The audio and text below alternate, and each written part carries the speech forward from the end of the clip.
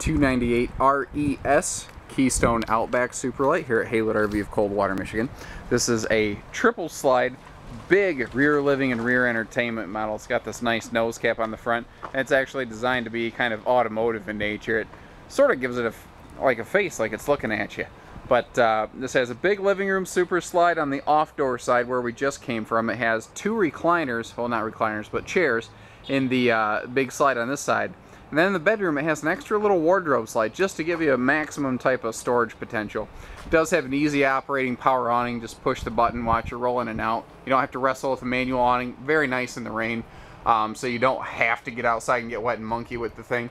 It is spotted up a little bit, but that's pretty normal actually on any used travel trailer. If you go and open the awnings, that's what they're going to look like.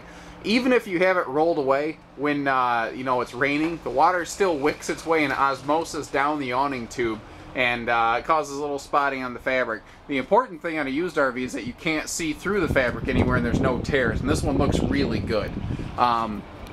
The Keystone's actually the originator of the outside kitchen, and this is where it all started, the little mini kitchenette. It's got a little 2-burner stovetop, a little sink attachment over here for pouring a little bit of water around. That's where it all got started. You'd set that next to your grill. You can have a grill going over here with the burgers and the brats, the beans and the corn going there. You're all set. This does have aluminum wheels and a nice suspension system on it, so it will ride nice and it'll look good going down the road. Also, let me flip the camera under here real quick. We do have a nice enclosed underbelly, so this will be pretty solid for extended season camping. Anytime we're looking at a travel trailer, I really I don't like to use the word 4 seasons, because just an enclosed underbelly does not make it 4 seasons. That's a really bad mix-up that a lot of folks get themselves into. It takes a lot more than just enclosing the underbelly to make it 4 seasons. I love this big window here, but notice too, even the windows on the sides of the slides open for ventilation. You'll see lots of windows all over in this living room. In fact, let's just hop right in there. Spare tire has never touched the ground. That's good news. That means this thing hasn't had any extra stresses and whatnot on the suspension that you didn't need to worry about. Hop inside here. I like the bigger handle too. That's nice for hopping in and out.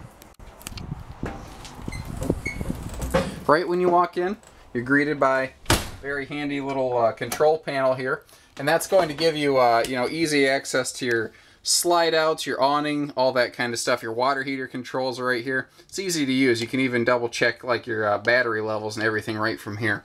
Easy access to most of your primary light switches right when you walk in the door. It's right where you need them. Now this I enjoy. It has the bathroom right next to the entry door. That means that if you're going down the road and you got a grandkid or something with you, or even you, if you got to make a quick stop on the bathroom and there's not a rest stop down the road, you don't have to run the slides out to get to it. It's all right here. It's easy to access. And notice too, even though this is a lightweight, it has an uncharacteristic feature for a lightweight, a 5th wheel shower, not a travel trailer tub. Now this is also a good time to talk about the fact that this trailer is extra tall. You see how wide the ceiling is here and how it goes down? This has a domed headliner. That means that up here at the very pinnacle of that, it's 7 foot tall. It goes from 6'6" to 7 foot. It's a huge, huge important factor when you are in that shower. Now, one of the reasons I wanted to do this video is to show you stuff like this that the camera's not good for, and that is this extra pantry here in the kitchen. And it's just at an angle where the camera for a still photo can't get to it, but if I don't show you, you're going to not realize all the extra storage that is in here. So again, here's your primary pantry right here, and then you could use the other one for additional pantry space for gloves and hats or anything you want, really. One thing I do like here is these doors are all one piece. There's no seams or anything like that, so this door can't fall apart. You can bang on that thing all you want. It'll never fall apart. The big dinette here, that does fold into a 7-foot bed when it goes down into a sleeper. And I'd like to think we're a pretty classy dealership. I want to show you the things other people won't. We show you the good, the bad, the ugly, the best, and everything in between. There's 2 things you need to know about this trailer. There is, and I can't even really visibly demonstrate it, but there is a very, very minor give to the flooring right here around that vent. My guess is it's just not structurally supremely reinforced around that vent, but obviously it's weight bearing. I mean, it's not a problem, it's just, it's there, I can feel it. Then the other thing that is extremely minor is there's just a little chip in the table over here. My guess is somebody took it outside to use it out there, because this is a freestanding table, and it probably got dropped and just busted the edge of that off.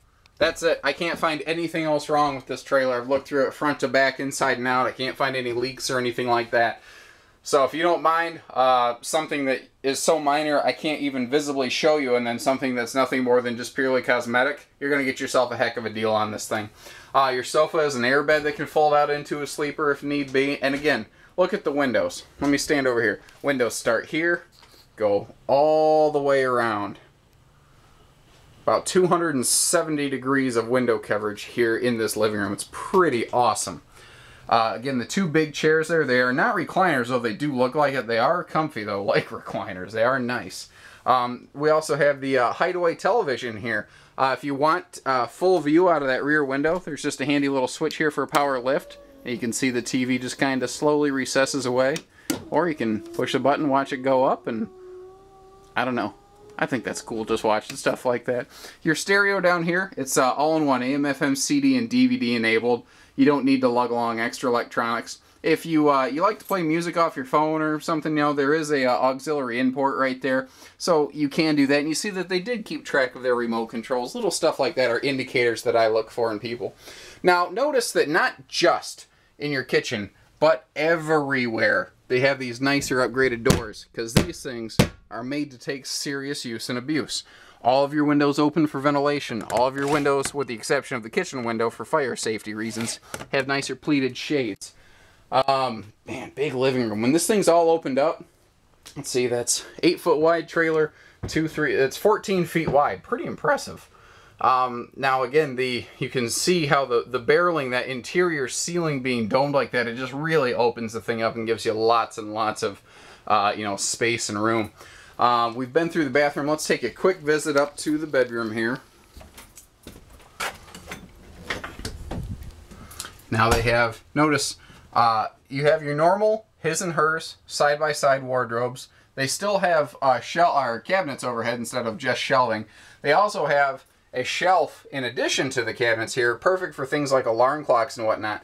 But notice too, both sides of the bed have these little pockets with power outlets. So alarm clocks and phones can charge there, all that handy stuff. Now this is your third slide. In addition to the storage already in the bedroom, you have a wardrobe slide like a fifth wheel. Pure storage. It's just bonus storage space. You can use the bottom of it like a shelf. You can see it obviously has hanging storage in here. You could easily go to the store and get like a little removable plastic drawer system if you need more dresser space. You will never get enough storage in any RV. It is so nice to have stuff like this. This is such a breath of fresh air. And this wall here is designed for a television. Now there's one more thing I want to talk about in this bedroom because it's awesome, and that is all of the walking space right here. You don't have to do the travel trailer shuffle to get around this bed. You can get dressed in this bedroom. That sounds silly. Like you think, well, of course you can get dressed in this bedroom. Why would he say that? Because most travel trailers, you can't get dressed in the bedroom. This is such a huge deal, stuff like this. When I see stuff like that, I'm like, yes, some designer got it right. Some designer gets it. So give us a call, learn a little bit more, or even better, anytime you're looking at a used RV, I really recommend you come take a look at it in person. You know, my opinions may vary from yours based on, you know, your investment for your money here. I want to make sure you are very happy with what you take home from us. That's why I put these videos together. I show you the positive, I show you the negative, I show you a fair representation of this trailer, or at least what I think is. But I want to make sure that that does meet your expectations. So give us a call, 800-256-5196. Haylett RV of Coldwater, Michigan. Thank you, everybody. Take care, stay safe, happy camping.